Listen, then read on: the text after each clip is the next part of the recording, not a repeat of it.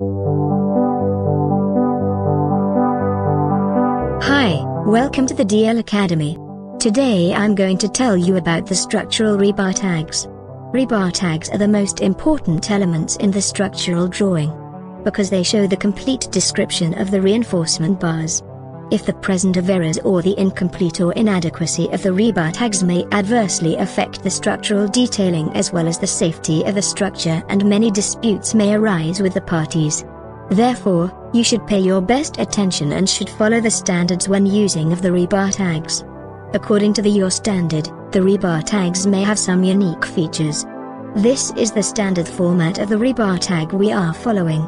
Here, the first figure, 45 says, 45 number of bars within the specified section. Next figure says, the type or grade of the steel. Here capital T is for deform type 2, if you are using deform type 1 then that shall be capital Y. This adjacent number to capital T says the diameter of the reinforcement bar, and here it is 12 mm. Next we define the center to center spacing between two bars.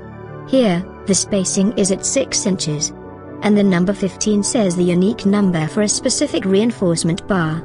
The same number of rebar is identical to each other. Optionally you can provide placement for the reinforcement bars. Here the B2 says the specific reinforcement is laid on the second layer from the bottom. So, first of all let we see how to add the rebar tags for the Revit model. Here, I have built a simple rectangular concrete column in between level 1 and 2. And I have added some reinforcements to show you how can we place the rebar tags.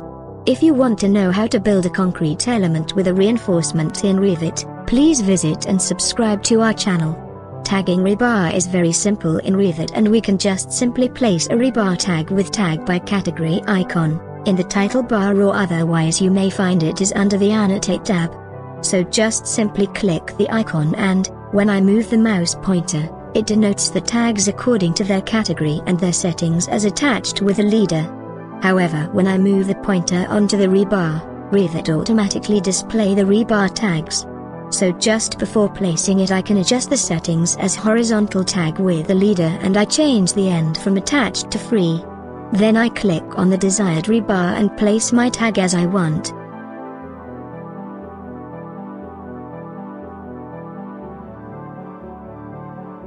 I repeat the procedure for the other reinforcement bars too.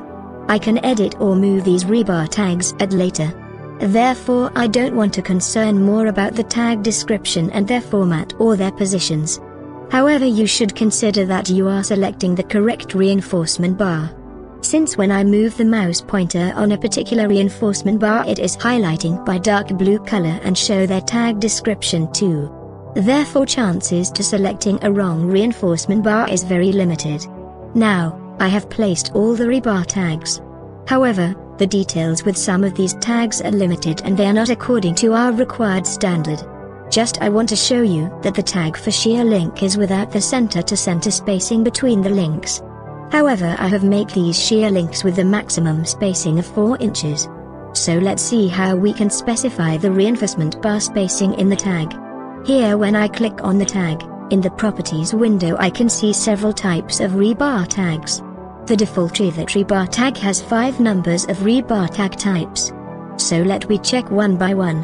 The last one is type, spacing and the number. So I select it, and now the rebar tag consists with bar spacing in addition to the rebar type and bar mark number. Here you can see that I can change the rebar tag as I want, and they have several types of parameters. This type is the full description, and also if I want I can place it with 2 lines. Since this is specific detail I can just place my rebar tag as a full description.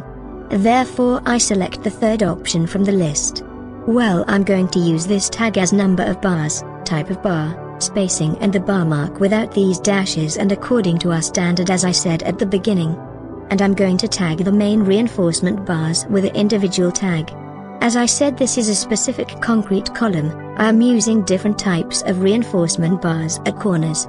So, let we see how can I modify this rebar tag in the Revit family. So I just select the tag and then go to the Edit family by clicking here. Then Rebar Tag family window may open. In this family you can see our 5 types of tags. Here 1, 2, 3, 4, and 5. So let we see one by one. I just select the longest one. Here also you can see the parameters: quantity, bar type, bar spacing, and the bar mark as rebar number. Then I go to edit this label.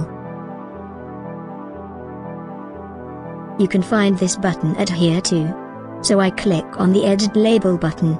Then Edit Label window may open. Most of the automatic tags in the Revit are generated as a label. So you can edit those all tags according to the procedure which I'm going to explain now. So please follow this carefully. You may see the parameters which are in the Rebar tag. So now I can edit the tag according to our standard. For the quantity I just want the quantity. And next the bar type with a single character space. Here I don't want this dash as a prefix. So I remove it. And for the bar spacing I need the @ symbol as a prefix. Here also I have to maintain a single character space after bar type.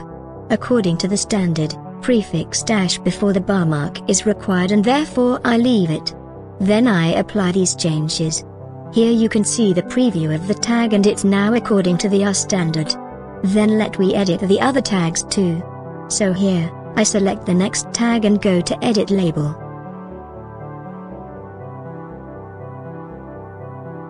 This is a 3-parameter tag and I edit it accordingly and apply the changes. Similarly I can edit the other tag types. Here, remove the prefix dash before the bar type.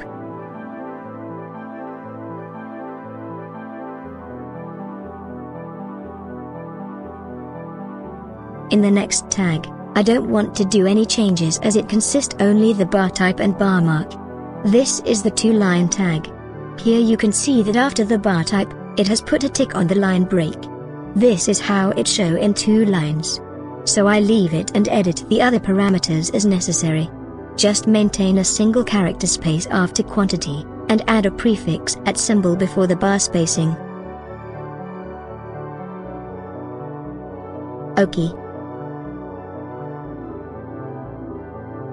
After the selecting and saving, let we load this family into the project. The message will says that the family is already exists and, here I want to override the existing parameters and values. So I just apply it and now you can see the tags. Yes. Now it's according to the required standard as I said at the beginning. And my main bar tags were already as the standard and therefore no any changes on them. However, when your detailing is not much complicating, some are prefer the rebar tags without this bar mark. So let we see how can we remove it. I click on one of my tag and go to Edit Family again. Then select the one of tag and go to Edit Label.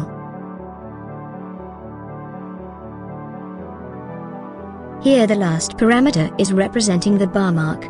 So I just select the whole line and remove it back. Similarly I can remove the bar mark from the other tags.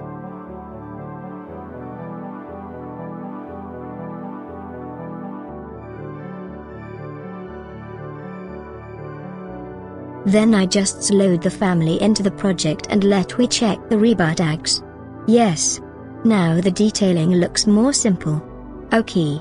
Hope you enjoy the video. Please visit and subscribe our DL Academy channel to learn more about the Revit structural detailing. Thanks for watching. Have a nice day.